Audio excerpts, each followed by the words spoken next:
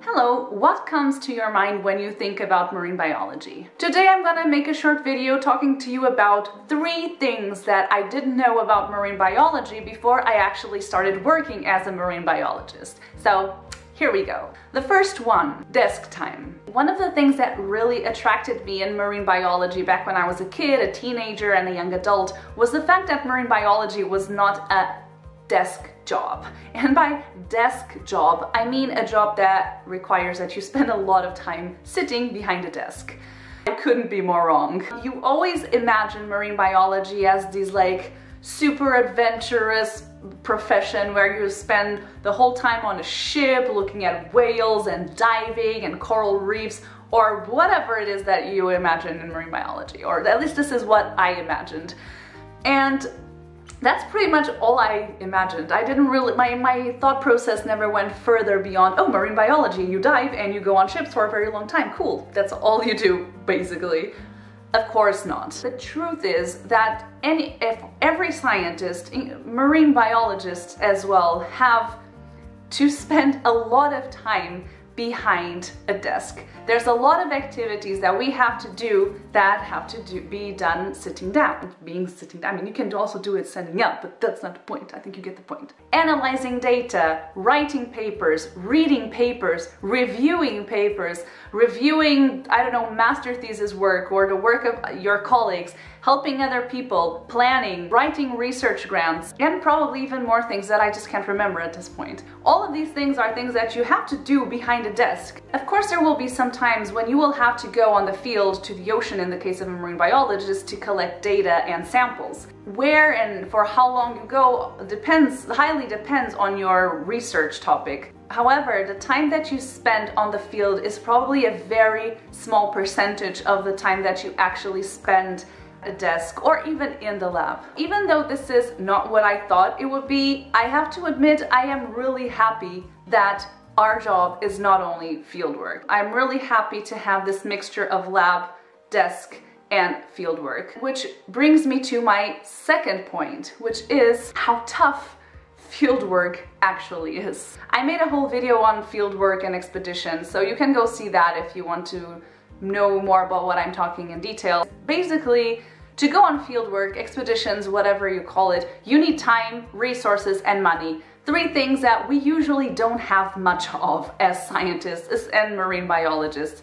So what we do is when we go on fieldwork, we try to maximize all of these 3, which means that we have usually a very huge workload for a very short period of time, and we work many times, not always, obviously again depends on case to case, but usually like crazy. We work like crazy during fieldwork. I still really enjoy it because you have the opportunity because you move and I just like practical work in general, and you are at the field and you do all this crazy stuff and you have fun depending on with who you are, but usually you have some fun together, but it's also very exhausting. So it's really nice to not have this all the time and to be able to go for two weeks to 1 month, 2 months on field work, and then come back and have some months of, well, just staying in the office, doing your office stuff, lab stuff, and then maybe again in a couple of months going again on field work. Because it's not the same as being on holidays. It's not,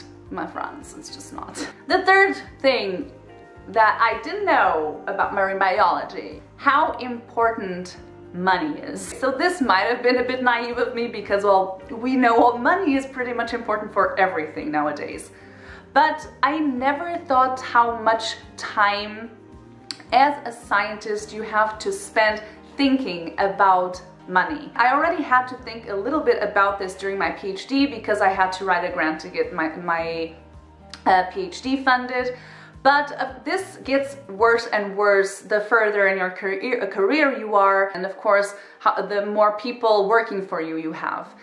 So there's a very large amount of time allocated to looking for grants and writing research proposals for applying to grants to get money to fund your research and salary. If you get a permanent position, you don't have to worry about your salary, but until then, you will have these 2 to 3 years grants that will probably fund your research and your salary, but then your research funding and your salary will be gone. So you will have to start thinking about getting more money again for continuing to conduct your research and to get paid. It's just a thing that's always, we are always talking, we need funding.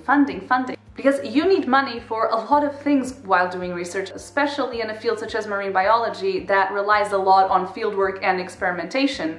You will need money, obviously, to pay people, you need money to buy supplies, you need money to go traveling, either being for conferences or for fieldwork, or probably more things that I don't come to my mind. Well, I think before we do enter this world of science, have a very romantic notion of what all of this is, and I know I did, and when I entered, my idea of what all this is completely changed, but it doesn't mean for the worse, it just changed. But in the end, you might up falling in love with science, which I did. So that's it. I know many of you watch my videos because you are interested in becoming marine biologists, so please let me know in the comments down below whether any of these things surprise you, if you have ever thought about this before this video, if any of these things have ever crossed your mind. So don't forget to like the video if you liked it, just down below. Subscribe if you are interested in seeing more ocean/science/marine biology related content. You can subscribe just by clicking down below. And thank you very much for watching, and I hope to see you in the next video. Bye.